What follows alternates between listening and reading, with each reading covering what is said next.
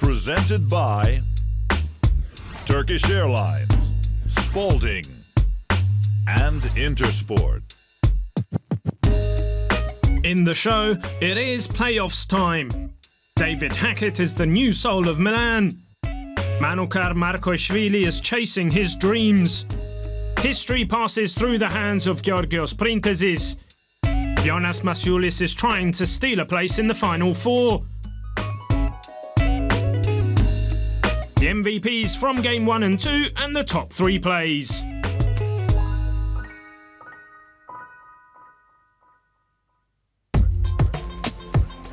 The first week of the Turkish Airlines Euroleague playoffs provided plenty of thrills and excitement on the court.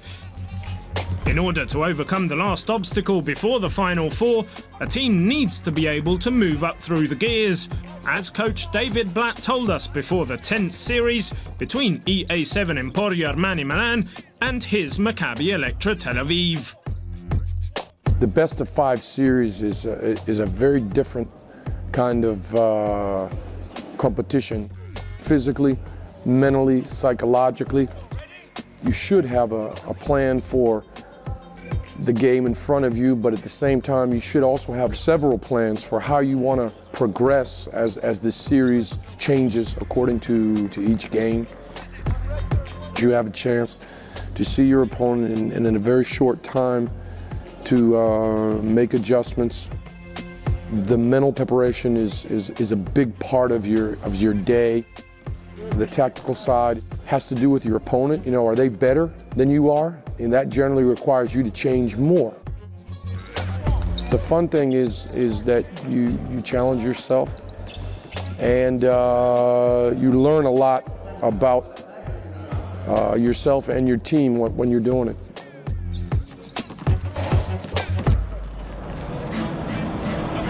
After 7 months of hard work, it was now crunch time. You could cut the tension and pressure with a knife, while the Mediolanum Forum was painted red like never before. The hosts were solid in the paint, with Samardo Samuels, and with a flurry of triples, they took control of the game. The visitors responded when Sofoklis Kortsanitis came on, and the half ended with the Israeli team just 5 points behind. In the second half, Milan extended their lead, and with 2 minutes left to play, they were leading by 13 points. But you can never rule out Coach Blatt's guys. Ricky Hickman's triple reignited Maccabi's hopes, cutting the deficit to 84-80 with 31 seconds remaining. Then Tyrese Rice drove for a layup and the additional free throw to put Maccabi in front, 86-87. Milan had the last possession of the regulation time, but Keith Langford's first attempt was rejected into the stands by Alex Tyus. But Langford drew a personal foul with just 0.7 seconds to go. He sank the first, but the second free throw was short and the game went to overtime. With the momentum now in their favour, the Yellows controlled the additional 5 minutes. Maccabi's comeback was completed by the fantastic Ricky Hickman, who scored 14 points in the last 7 minutes. The visitors celebrated an improbable victory, 99-101, grabbing the first point in the series. Unbelievable, man. We down 7 points with a minute left. Fought. We just fought. I mean, I don't know what else to call it. We just fought to the end and got the win.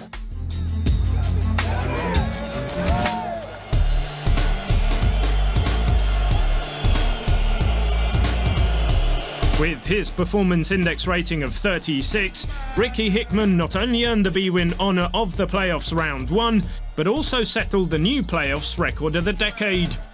Hickman scored 26 points, without mistakes from long distance and from the free throw line. He also added 4 rebounds, a steal, 3 assists and 10 fouls. Fourth quarter, we did a really good job of being patient and just, maximizing our possession. Just kept fighting and we came in, we got a good win. Real good win, big win.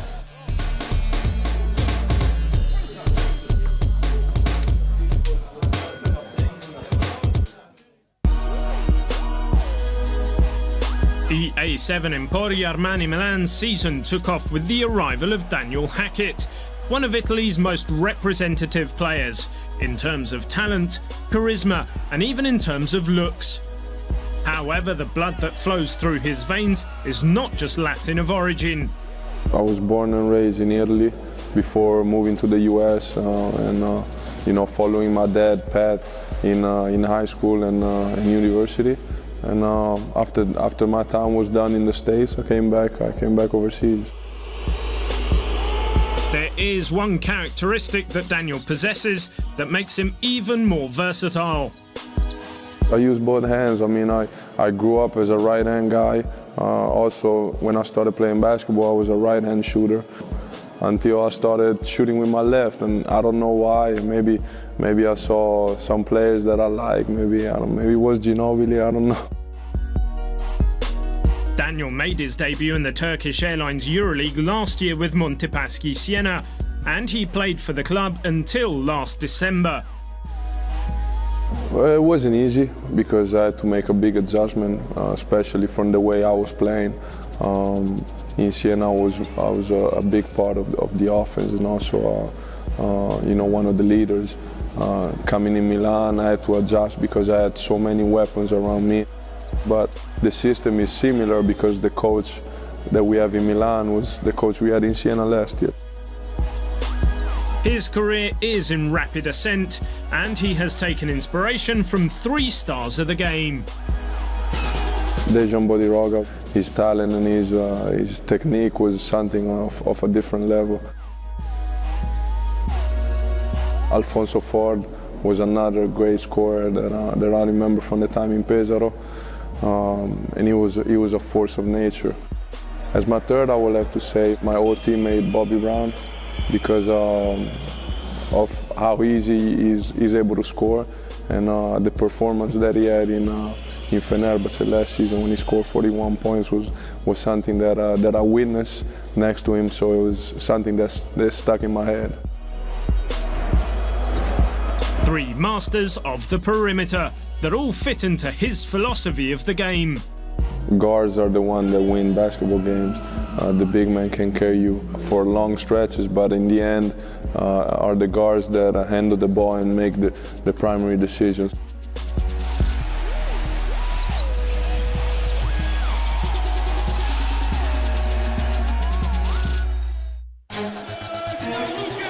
Just 48 hours after the incredible Game 1, the Mediolanum Forum, home to the imminent Final Four, once again sold out for Game 2. The hosts took control from tip-off with Samardo Samuels, again a key factor in the paint.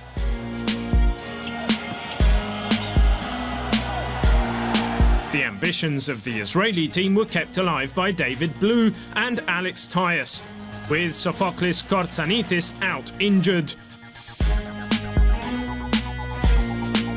However, the home basket was protected by Gani Lawal. The story of the game was very similar to Game 1, however the final outcome was different.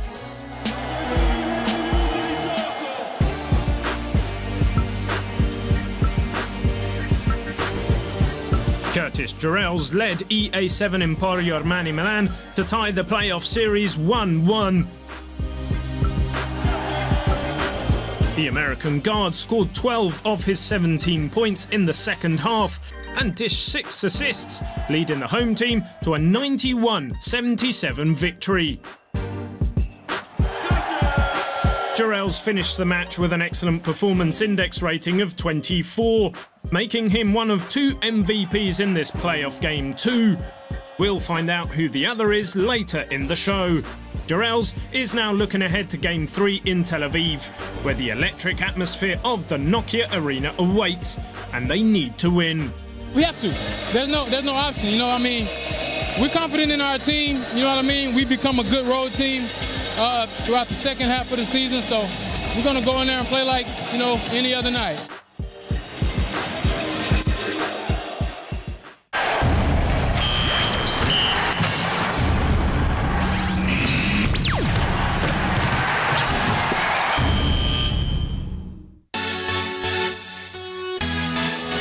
Galatasaray Live Hospital Istanbul opened their playoff series by visiting FC Barcelona and started strongly, pushed on by Carlos Arroyo, who took his team to a 3-12 lead.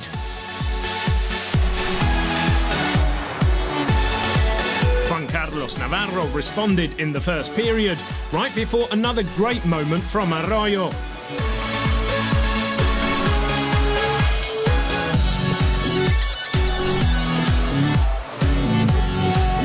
Now, it was Joey Dulci and Jacob Pullen that pulled Barcelona back into the game. Arroyo had to leave the court before the end of the first half because of injury. Then Barcelona took control thanks to top scorer Bostian Nachbar, 19 points overall, eventually winning game 1 by 88-61.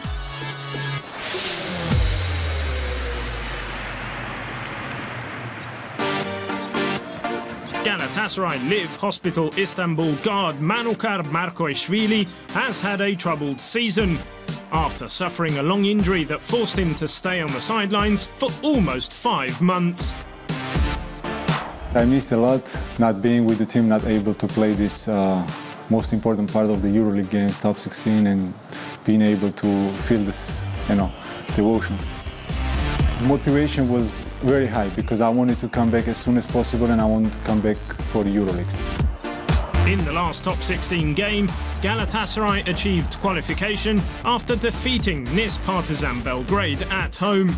That was an unforgettable moment for Manuchar.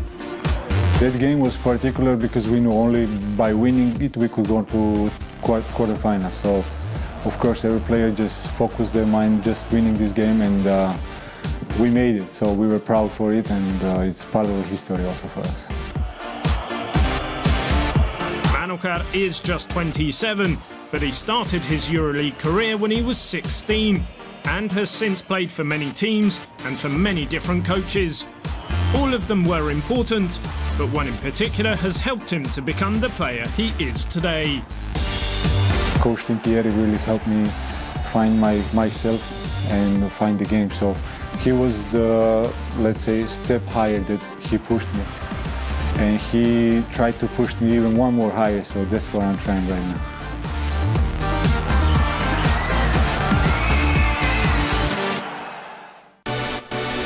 Carlos Arroyo was still out for game 2. The Blaugrana took an early advantage, going up with Kostas Papanikolaou. Again, Papanikolaou dunked to increase the gap, and the first half ended 43-25. Without their leader, the Turkish team couldn't hold off their opponents in the second half, and so Barcelona won game 2, 84-63.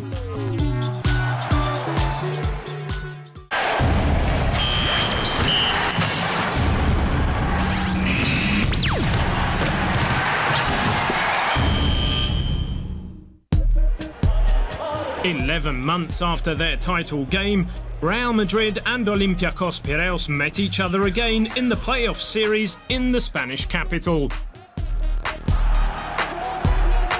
The home team soon took the lead, ending the first period up 27-12.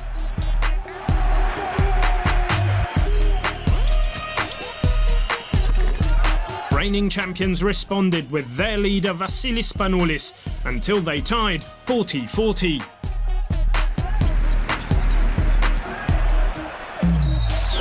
Sergio Rodriguez started the decisive break, which was then increased and completed in the second half by Rudy Fernandez, the top scorer with 20 points, giving Real Madrid a 1-0 lead in the series after this 88-71 win.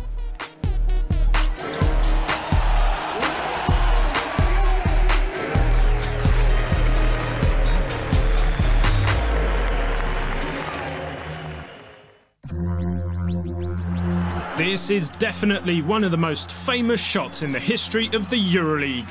A shot that won the 2012 title game. This shot belonged to Georgios Printezis, a star who needs no further introduction. This shot was in no way improvised. It is unique and very personal to him. Maybe they remember this because of the shot in Istanbul, because it was the last shot. It's like a floater, but okay, maybe the way that I do it, it's maybe angry a little bit.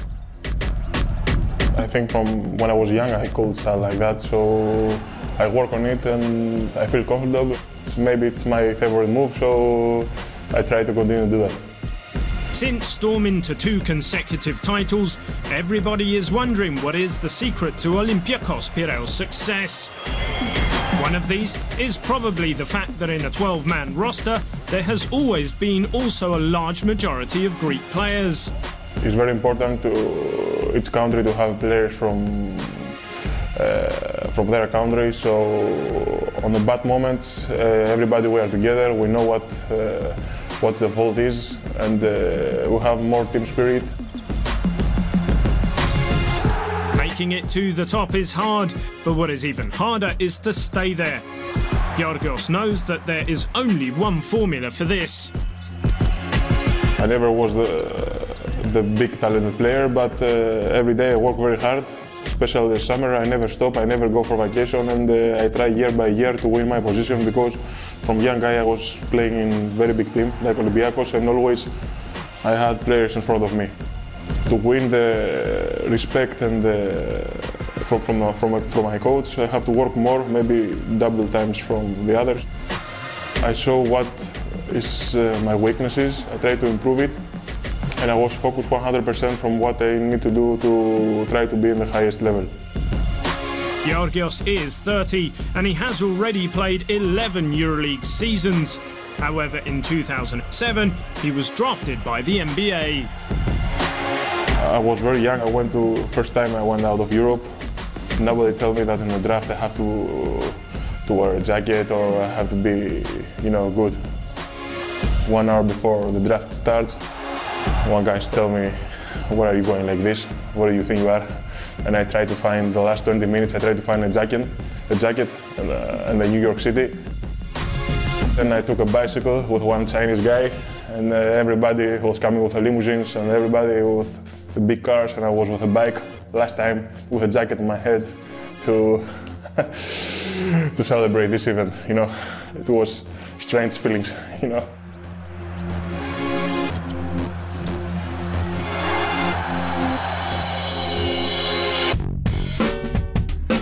Game 2 was extremely close until the very end. Real Madrid tried to open up a gap on more than one occasion, but failed to break away as the Reds demonstrated their fighting spirit.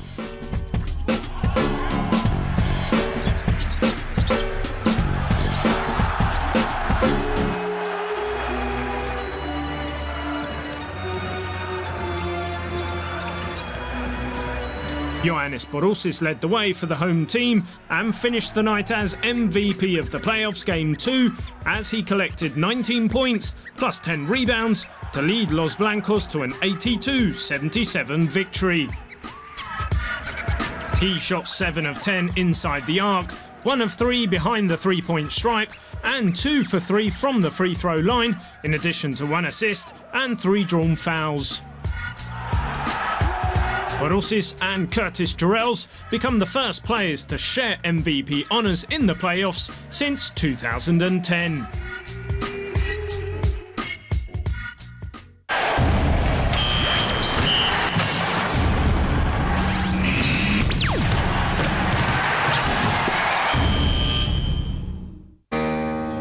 CSKA Moscow and Panathinaikos Athens renewed their long-term rivalry when they faced each other in Game 1 of the playoffs.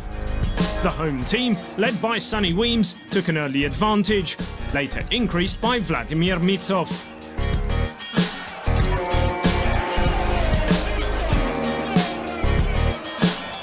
However, the Greens came back, thanks to their leader Dimitris Diamantidis, who gave them the lead with 4 minutes left.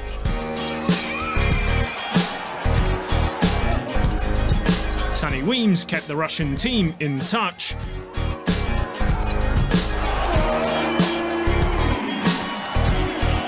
In the last minute, James Gist scored but missed the and one to take Panathinaikos up by 3, which allowed Karl Heinz to force overtime from the line. Both teams played with control, and again it was Heinz that gave CSKA the lead. Then game 1 was decided when Diamantidis missed the chance to force a second overtime, handing Ettore Messina's team the win, 77-74. The day you start playing basketball can be considered a lucky day. Normally this occurs for no reason in particular, just to have fun, to stay together, and it's also a way to learn a little discipline. It is a road that many have been down, even Jonas Maciulis, Panathinaikos Athens forward. Career started when I was 7.5 years in Arvydas Sabonis basketball school. My parents brought me to this school just because I was too active, too naughty boy. You know, it was too much. So they decided to put me in some kind of sport, just, you know, to let my energy, you know, to go away because I was too naughty. After practices, when you go home, you're a little bit relaxed, you have more concentration on school, on homework, you know, it's helped me. At 29, Jonas Maciulis is playing his 8th Euroleague season, his 2nd with the Greens. Thanks to his experience and to his quick hands, he has become one of the best stealers of the competition. It's part of the game, and when we are trying to play hard defense, you know, and these things happen to me more often a little bit, but sometimes you steal a ball just by accident, you know. But steals, something that requires a player to always be in the right place at the right time and to never hold back. I am always in the middle of the fight for every rebound, for every loose ball, for everything, and to help team as I can. Since the arrival of Fragiskos Alvertis on the bench, Jonas and his teammates had to change their way of playing. The most important thing the new coach brought in this team is self-confidence. He led us to play a little bit more free. Now we put more speed, more pressure on ball.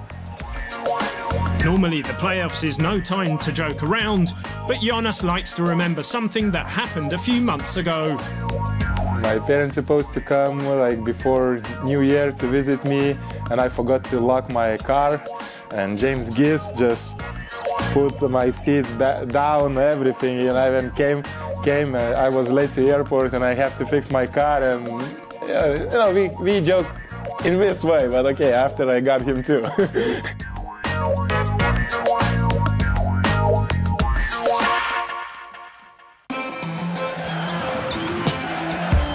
In Game 2, CSKA Moscow found the first significant break in the middle of the second period, when they placed a lethal 16-0 partial run, taking the score to 35-19. With the game practically on ice for CSKA, Jeremy Pargo decided to astonish the crowd with this attempt, unfortunately ruled out. In the second half, CSKA maintained a good distance, above all thanks to Sonny Weems, their best scorer with 23 points, and went on to win 77-51 to take a 2-0 lead in the series. Now let's check out the top 3 plays from Game 1. Number 3, Madrid, Spain. Real Madrid with possession. They're going to kick it back to Rudy Fernandez. Here comes Rudy, floats up the pass, and Marcus Slaughter goes up high, throws down the alley-oop. Inventive pass from Rudy Fernandez. The decisive finish from Marcus Slaughter. Number 2, Barcelona, Spain. Jacob Pullen in charge of the Barcelona offense. Looking for the pick and roll. Now he throws it up, and Joey Dorsey times his leap. Thrills the Palau Blaugrana crowd with an alley-oop dunk. Picture perfect from Barcelona. Number 1, Milan, Italy. Overtime between EA7 and Maccabi. Tyrese Rice floats it up. Alex Tyres makes an incredible leap, forcing down the stunning one-handed alley-oop jam. Maccabi Electra Tel Aviv. And this is what delighted the crowd in Game 2. Number 3, Barcelona, Spain. The home team easing to a big win. Victor Sada makes the steal, drives down court, sends it up, and Alex Abrines finishes the high-flying alley-oop slam, led by the pass from Sutter. Number 2, Milan, Italy. Game 1 MVP Ricky Hickman tries to score, but Gani Lawal has other ideas, going up so high to make the block. Number 1 from Madrid, Spain. Real Madrid possession, but Marty Collins with a classy steal, and now he dribbles, bounces in the pass, and Brent Petway finishes with the dunk. Collins started it off. Nice pass, great finish. Brent Petway.